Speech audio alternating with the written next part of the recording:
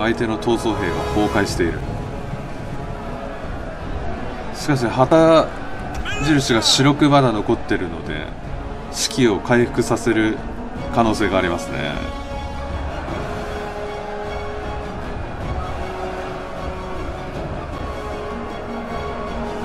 後ろから来るのは全て三兵部隊のようですね。騎馬で行くか。そりゃそうだろうな。向こうの騎馬は逃げている闘争兵を追い詰める。これは戦況有利ですね。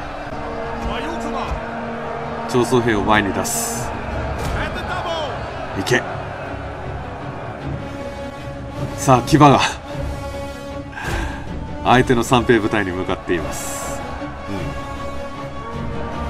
やはり敵の三兵部隊は士気を回復して戦場に舞い戻ろうとしている。それを後ろから追う騎馬隊。接触はまだ。闘争兵が2部隊いるので、あの騎馬隊で2部隊を叩けたら。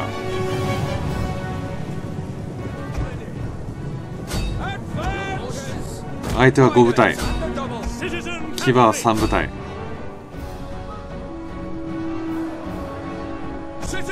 食らっているな。よしよしよし。1部隊を片付けてもう1部隊に襲いかかった。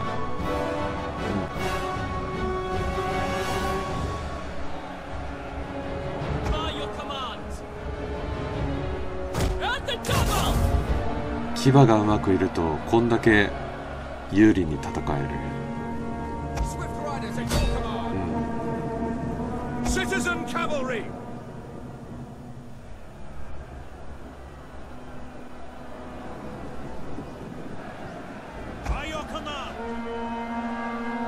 今回は将軍部隊が出るまでもないような感じだが前に出すな。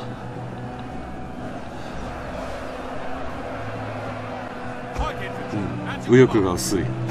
援軍を向かわせるべきだな。行くか。イルリア徴集兵。行った。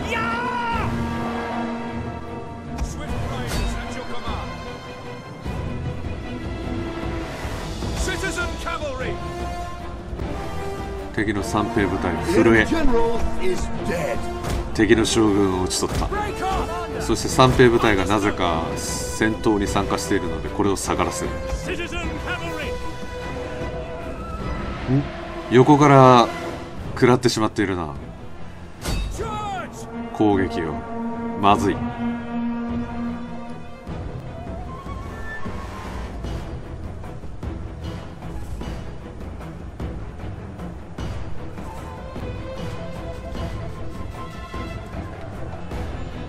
郊外での戦いは、騎馬隊対三兵部隊だから間違いなく勝ちはすると思うんだが、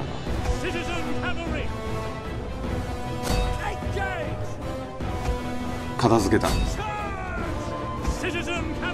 タイミングを大事にしないとな。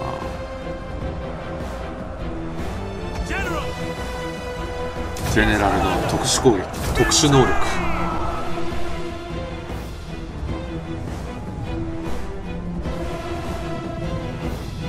敵の三兵部隊は主戦場へ到着するまでもなく騎馬隊に撃退させられることになっ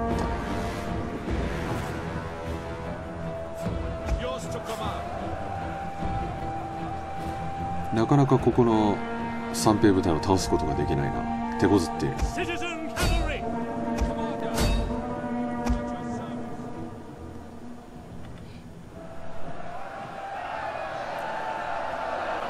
これはもう文句なしの勝利でしょうな。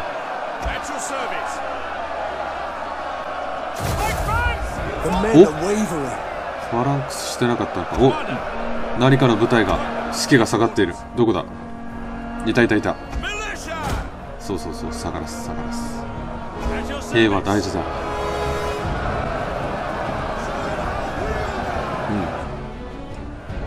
うまく退却できた。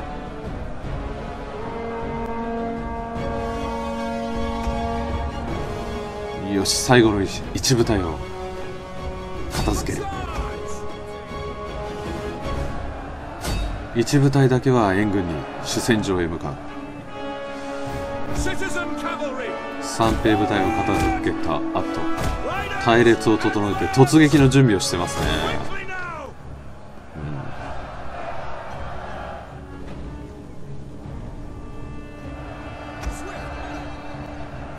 後ろから騎馬の突貫、こちらも同じく。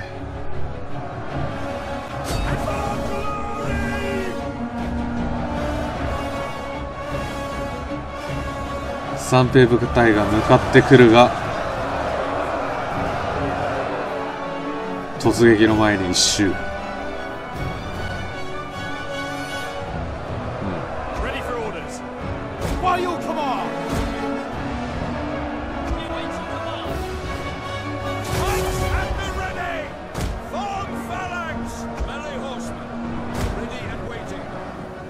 騎馬は突撃が終わった後一旦下がって、手こずってるなまた一部隊は主戦場へ向かうことにする。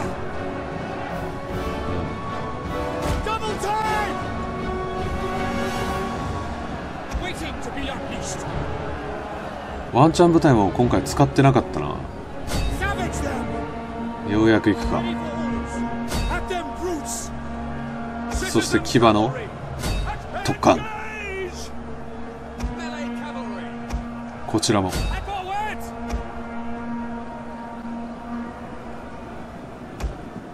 そして3部隊目も主戦場へ。どこだ。どこかの部隊が退却したな。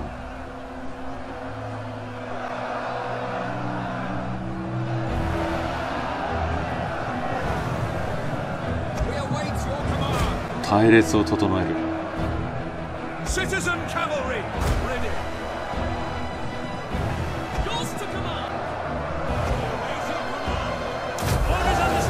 面白いな。騎馬隊、敵の後ろに向かって突貫。相手方に同情するな。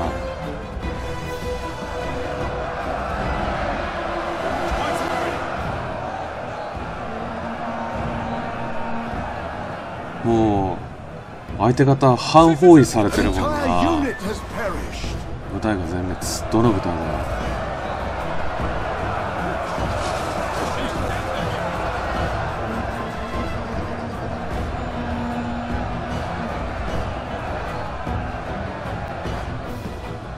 これは再び突撃はいらないという判断かな。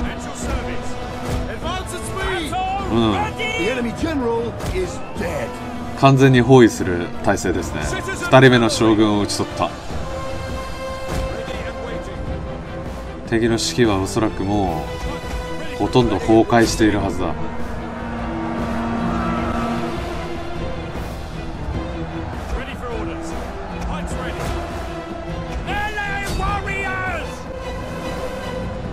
包囲体制を作ってる。ああ、敵の士気がどんどん崩壊していく。全軍回想ですね。勝利だ。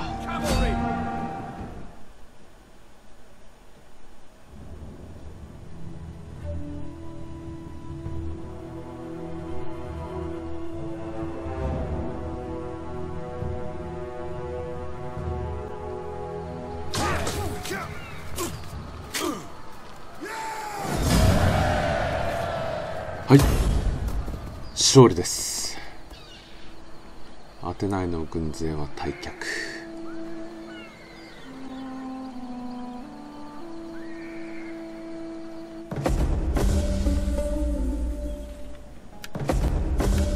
次の戦闘で勝利してください。あ、スパルタが来た。おー、スパルタが来ちゃったね。アポロニアを狙っているんだろうな、きっと。アポロニアの軍勢を強化。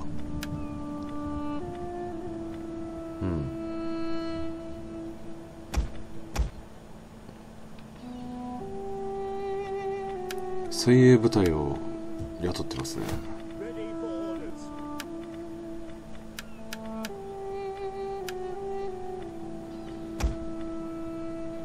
うん、弓隊を追加するのかな。まあ、守備隊プラスであればあの数だったらスパルタ相手でもきっと撃退できるとは思うんですけれども。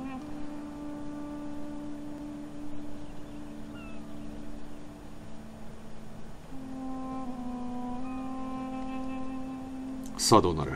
どうする。悩んでいるな。追撃するかしないか。追撃すべきかどうか。アテナイの軍勢を追撃するとスパルタには2部隊いたもんな。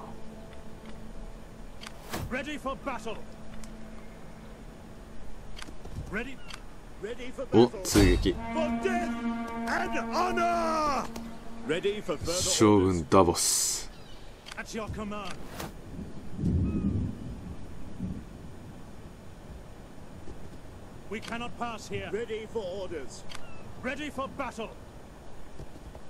さあどうする。さらに次。ああ、敵は退却、うん、そしてダボスが戻れなくなった。どうする。どうする。これはまずいな。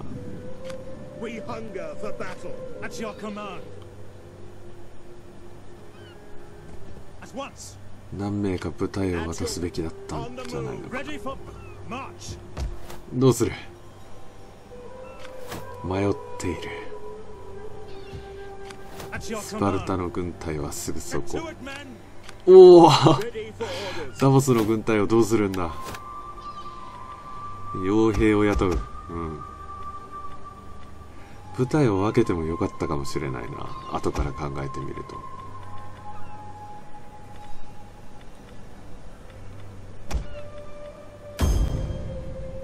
騎兵2部隊、歩兵3部隊。スパルタが襲ってこなければいいかな。はい、というわけで今回はこの辺で終わりたいと思います。ご視聴どうもありがとうございました。おやすみなさい。